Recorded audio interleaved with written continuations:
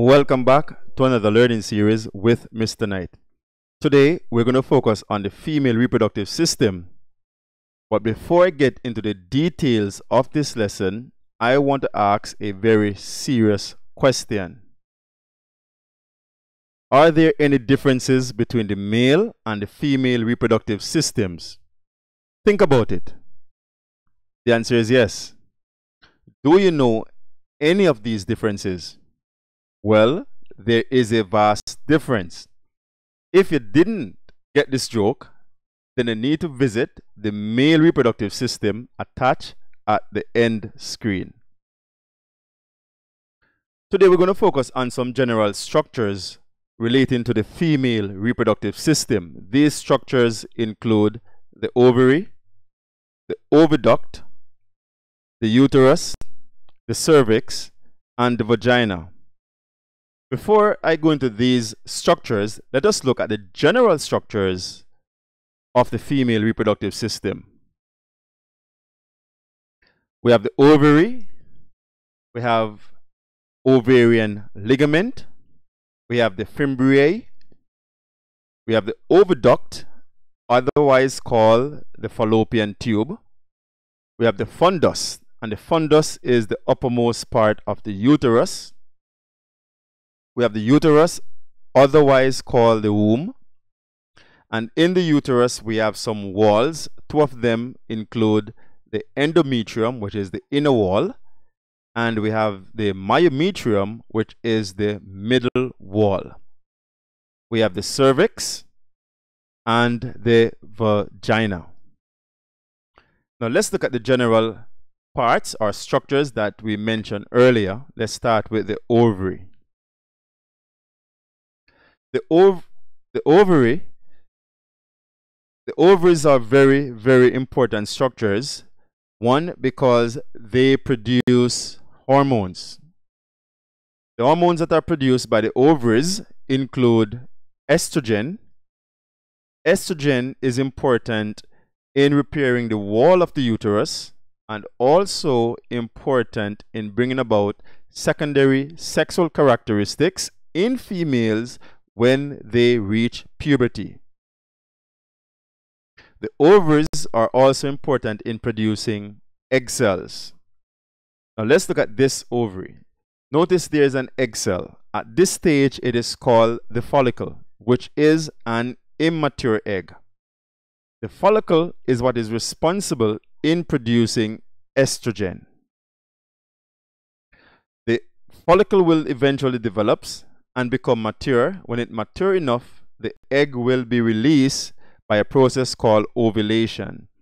So the egg will be released into the oviduct. The remaining portion of the egg after ovulation is called corpus luteum, or the yellow body. This yellow body is what will be responsible in secreting progesterone. Now the oviduct. The oviduct is a very important structure because one, it connects the ovary to the uterus. It is also serves as a channel for the passage of egg cells. It is a site for fertilization, which means it is the area where the egg and the sperm cell meet and fuse together, forming the zygote.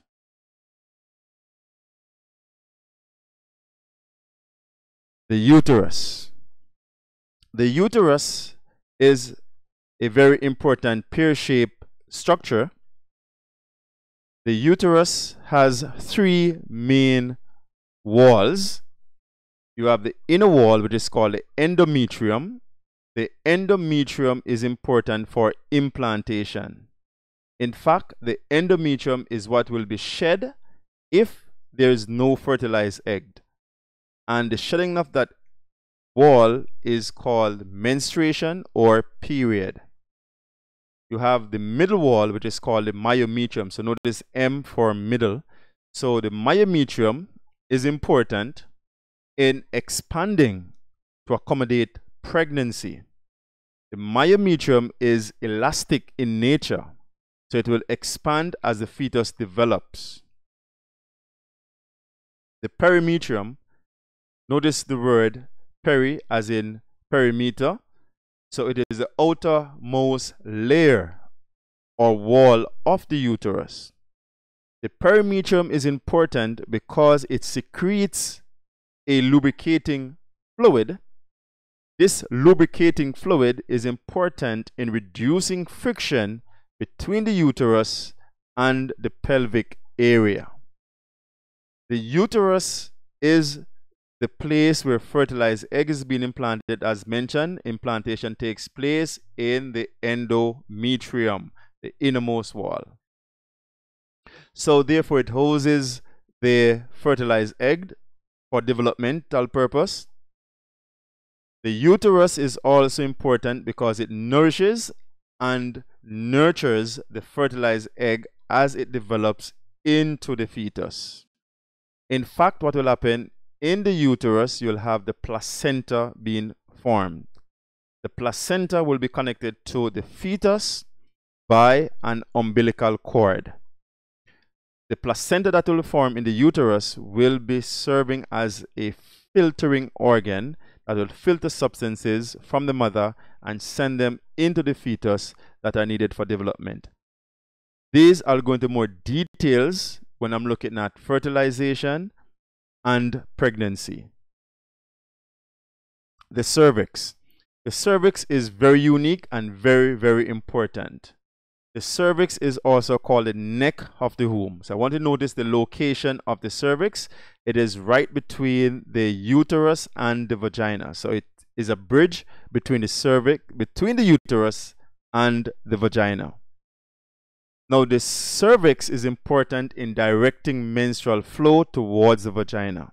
So as the endometrium, which is the inner wall, breaks down, those segments or parts will be directed towards the vagina, which will eventually pass out of the body.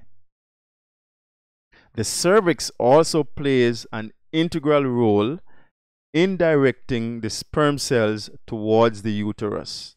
So as sperms deposit in the vagina, the cervix will help to direct these passage in of the sperm cell into the uterus, and these sperm cells will eventually end up in the fallopian tube, hopefully trying to fertilize an egg. The cervix also plays a protective role in that it protects the uterus from the external environment. In fact, during pregnancy, there is what they call a mucus plug that is being formed at the cervix. This mucus plug is antibacterial in nature because it prevents bacteria and other foreign objects from entering the uterus.